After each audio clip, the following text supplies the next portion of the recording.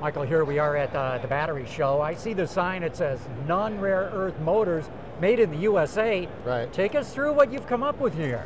So everybody, I think most people know, your readers or your viewers will know about the rare earth issues. You know, that China's basically dominating, some people say 98.5% of the world's rare earth minerals, some people just say 90%. It doesn't matter, it's big. And so as a result, rare earth magnets are being throttled to Western manufacturers. Like we just saw Jim Farley talked about that he had to shut down a plant for 2 weeks.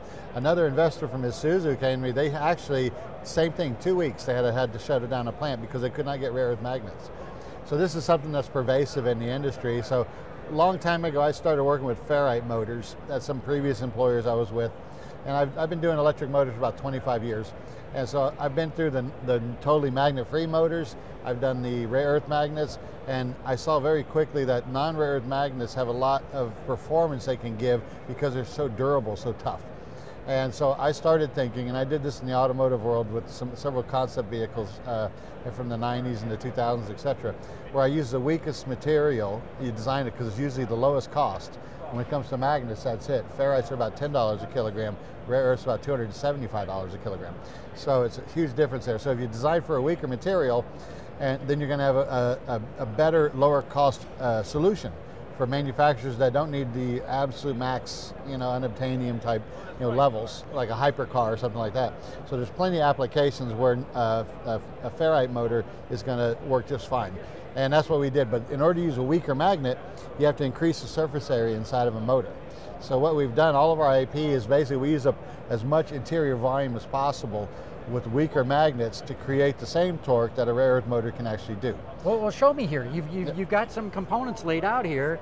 Show us how you've expanded the surface area. So this is what's called a hybrid stator, and it's actually rack seal. Some people coin that term rack seal, and radial and axial together is what that means. So you have the radial portion here, and then you have these solenoid wingtips here that they basically pull, they collect the flux coming off the end turns of the coils for the axial rotors, and then the radial portion is taking care of the radial rotor. And if you look inside over here, you can see that's one of the axial rotors here, and this is one of the radial rotors here. Now the other thing we did too is most of the losses in an electric motor have to do with I2R losses, which are through the current, the coils. The other ones are back iron losses.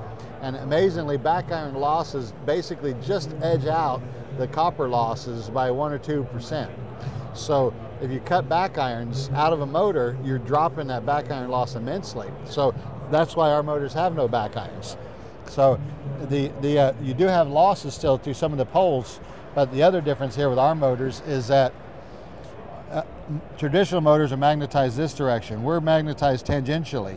So that's why this is kind of like a hallback without being a hallback. So we call it a permanent magnet synchronous reluctance configuration, but there's no magnetic flux coming out this side where normally you would have to have a back iron to collect it and return the path. So the other thing you'll notice inside these motors is we have no loose wires inside these motors. Everything's bus bar assembled, that type of thing.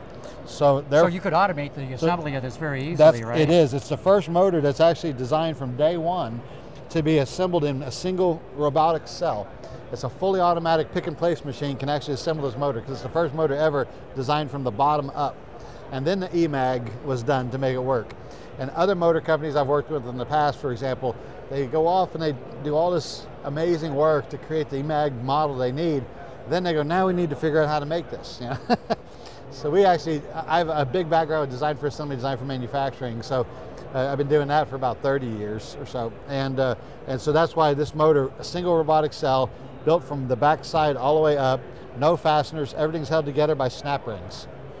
So, yeah, so there's no threaded fasteners, no wires, no connectors inside, none of that. You really thought this through? Yeah, we try, because again, if you're going to make something in America, you pull out some of these monotonous jobs, that people are just sitting there doing, or something that requires a lot of manual dexterity, that type of thing. So we designed all of it out. And it's the same thing with our drone motors that we're doing too. The drone motors even have less components than these motors do. So for example, a drone motor has only about 10 components in it. It's actually only got 1 coil per phase in our drone motors and only 1 stator pole per phase. So you can imagine that, wow, that's easy to put together, you know.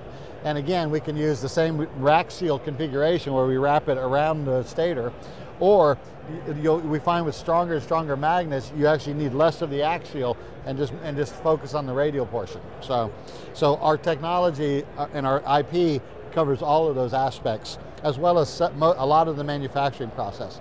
And then to trump it all too, for all of our drone motors, we're working with nylon magnetics. Yeah, and they've got a really good, a strong nylon, or strong non-rare earth magnet. It's about twice the power of a ferrite magnet.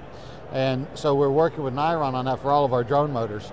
And then down the line, we've got in our R&D, we actually have our own non-rare earth magnet technology, as well as our own as well as our SMC technology too. So here you are at the show. Anybody come knocking on the door? What kind of interest is there in your motor? We're getting a lot of interest. So one thing when you start a motor company, and having been this through before with some other startups, you get a lot of people that flood to you and that want to kick the tires, take a look, that kind of thing. So the other thing you got to watch when you're starting a company like this is you got to manage growth. And so managing growth is very important. So you got to kind of pick and choose the customers that you want to work with that are kind of A, fit in with your existing model that you've got, and number 2, that aren't going to be a huge distraction to what you're trying to do to make sure that the technology is ready. And so I always drill into everybody's head. It's always product, product, product first, and then everything else comes second. And so we have a lot of interest already with Michigan mobility companies in land, sea, and air. But what the interesting thing is, we started to do these hub type motors for some of the land vehicles. And these are companies like Livoc, Intermode, WheelMe, those types of land-based things, warehouse robotics, and those types of, and off-road ATVs. But real quickly, the drone companies came in, again, because what happened in April, the current administration banned T-Motor from the US. And when they did that, T-Motor supplied a substantial number of commercial drone manufacturers here in the US. So they're all flocking to anybody who can give them some motors. And so we've seen that inrush come from drone companies saying, we need drone motors and we need them now. And so luckily, the state of Michigan has been very kind to us. So they've given several grants to these drone companies to work with Modal Motors to create their drone motors, so basically you get them flying again.